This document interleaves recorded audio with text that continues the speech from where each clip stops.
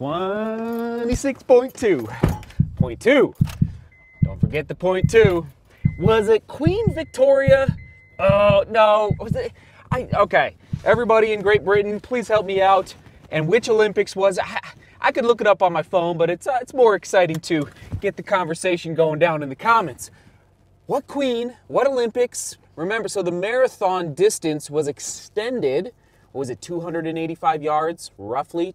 Which is amazing. The history behind that move in order to make the marathon finish in front of Buckingham Palace. Am I construing history here? You guys let me know. And then how providential was that move in order to push the difficulty of breaking, at least on the men's side, the 2-hour barrier. So if it would have just been 26 miles or I guess what, I don't know, 42 kilometers dead even, it would have been a lot easier, but easier for Kipchoge or whoever to break 2 hours over the past, 2-3 decades. Am I making any sense here? All right, I'm probably gonna have to pull out my laptop once I get to the workstation and look this up because I'm too curious now. All right, rolling out, marathon time. Who's racing a marathon this year? Question of the day? Okay, not yet. We've already asked that recently. But anyway, are you racing a marathon this year? I know I am. I can't help it. Let's do it. QD right now. I just was thinking as I'm driving to my location is, and again, always, the value is down in the comments. This is important. And don't link because YouTube will block your comment, just so you know. But for marathon training, for everybody that's excited for 26.2 this year, next year, the following year, maybe you're just building up right now, maybe you're on the couch to 5K plan, but you do have dreams and aspirations for the marathon.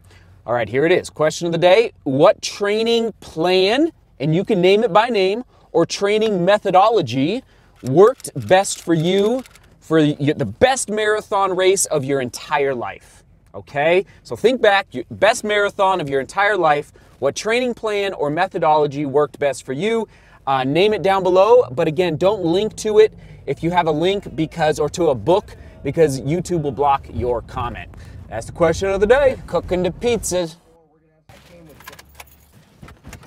And I'll answer the QD as well. So, oh man, this is it's such a big topic, so exciting. The veteran marathon racers. If you have time, maybe put a little reminder on your phone, come back in like 10 hours from now, or maybe 24 hours from now to this vlog, scroll down to those comments, and if you care to help the newbies, and listen, I've raced 4 marathons, and on that topic, if you want memories that last a lifetime, race a marathon. I remember, it's vivid in the memory bank for Amsterdam, New York City ×2, and Rotterdam. And listen, I'm not a road marathon, and when I do get emails from a lot of people asking, Seth, could you coach me? Talk to me in 5 years, talk to me in a decade. I need more experience. And that's what I love about what I do as far as researching marathon training methodologies, training plans, and then applying them to each individual training block, which I'm going to talk about Rotterdam here in a second. All right, first of all, Amsterdam was the first one, New York City ×2, and then Rotterdam.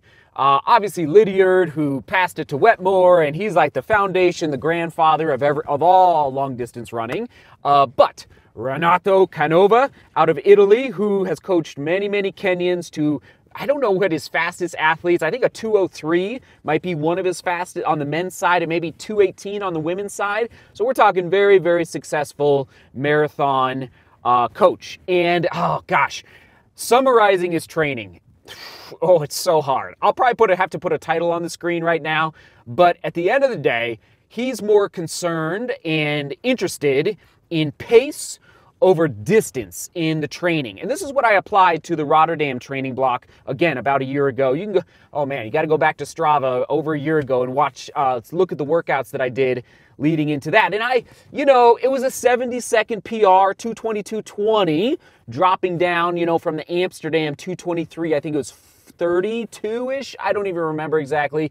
So It was a good PR. I wanted more, but you know, you never just, if you PR at that marathon distance, especially, like, savor it. It's a beautiful, beautiful moment to remember and to put into your memory bank. So Canova, he's more interested in pace over distance, and a classic example of, you know, a workout or a run would be a 17 to 24 mile long run. Of course, this is later in the training block, but at 95% GMP, goal marathon pace, okay? 17 to 24 mile long run at goal marathon pace. So he wants you to build up your speed endurance over the entire training block. So slowly extending out how long you can hold your goal marathon pace in your interval workouts. So whether you're starting at, you know, a fartlek with 10 by 2 minutes with 2 minutes rest fartlek at the beginning of the training block, and then pushing that out to, you know, 5K, like 3 by 5K or 3 by 10K at goal, or I've even seen 5 by, maybe it's 4. I think I've seen 4 by 10K with like 2 or 3 minutes rest at goal, like pretty difficult workouts, very difficult workouts at goal marathon type pace. Okay, so anyway, Canova, you can look him up. Okay, we're off. Got to get editing. Oh man, you know the drill. Okay.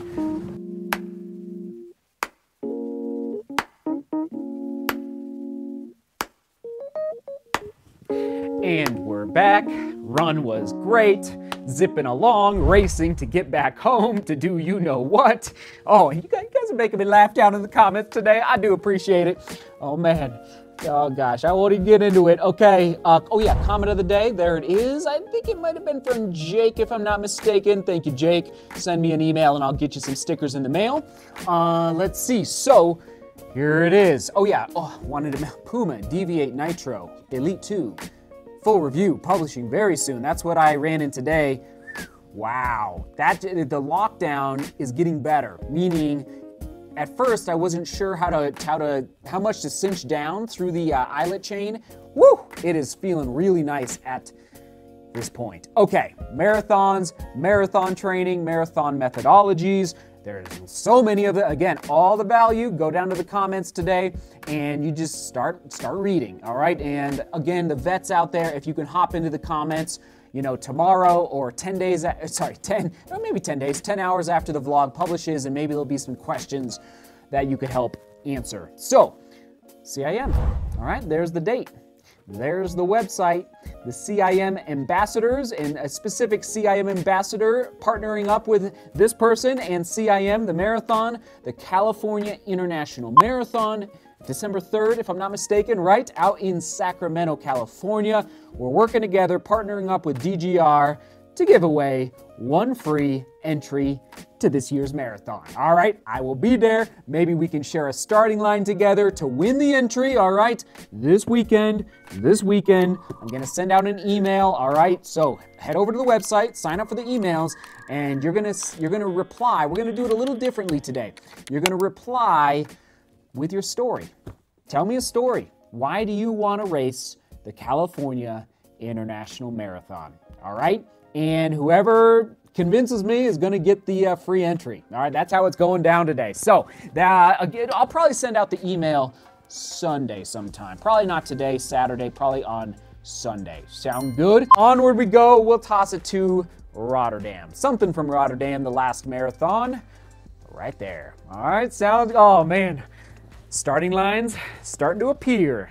All right, seek beauty, work hard, and love each other. See you tomorrow.